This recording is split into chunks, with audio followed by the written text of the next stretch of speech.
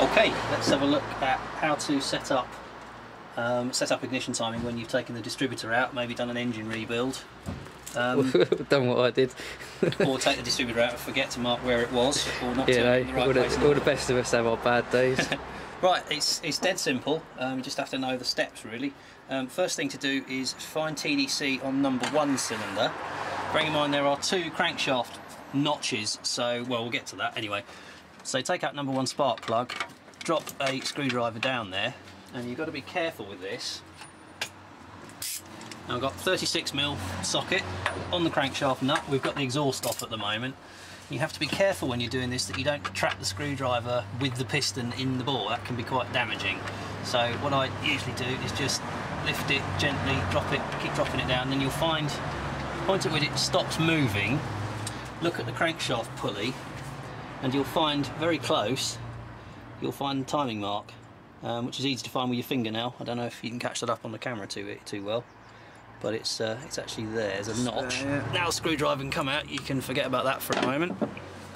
And what you need to do is move that notch on the pulley so that it lines up with the notch that's cut on the right of the timing plate, which is there. Right, here we go.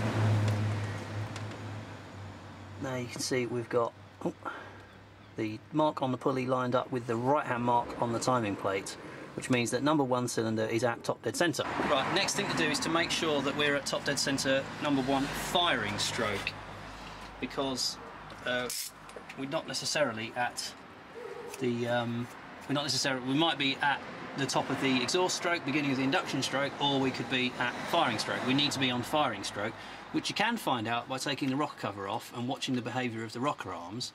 However, a much easier way to do it, I don't know if you can actually catch the valve, but you don't need to watch it. What you need to do is stick your finger in there and turn the engine to the right. And if after a quarter of a turn, half a turn, the valve hasn't moved, it means that you are in top dead centre firing stroke, which we are indeed. So I now need to turn the engine back to line those marks up again.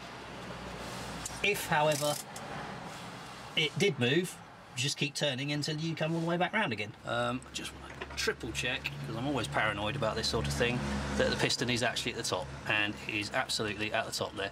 The only reason is that there's a second mark on here which actually corresponds to number 5 cylinder, and you've got to be careful that you don't mix them up. Right, next thing, so now we're ready to put the distributor in.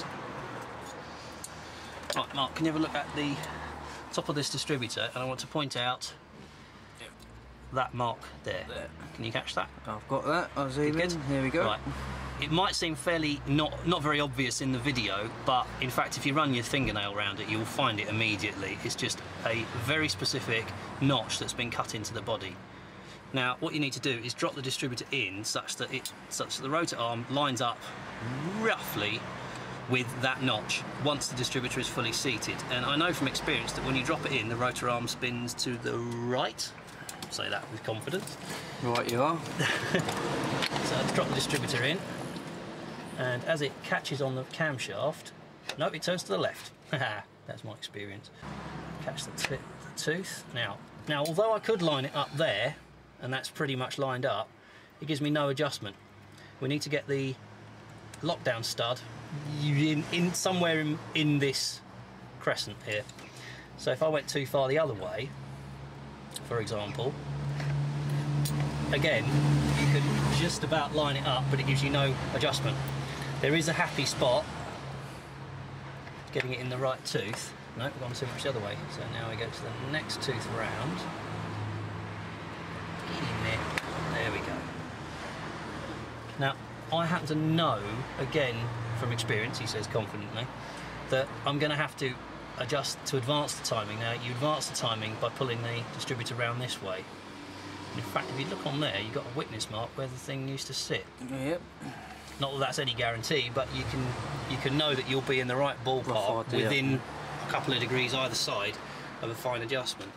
So I think we're ready to put the nut and washer down on that, and but not to tighten it up. Well, that's how you set the distributor position.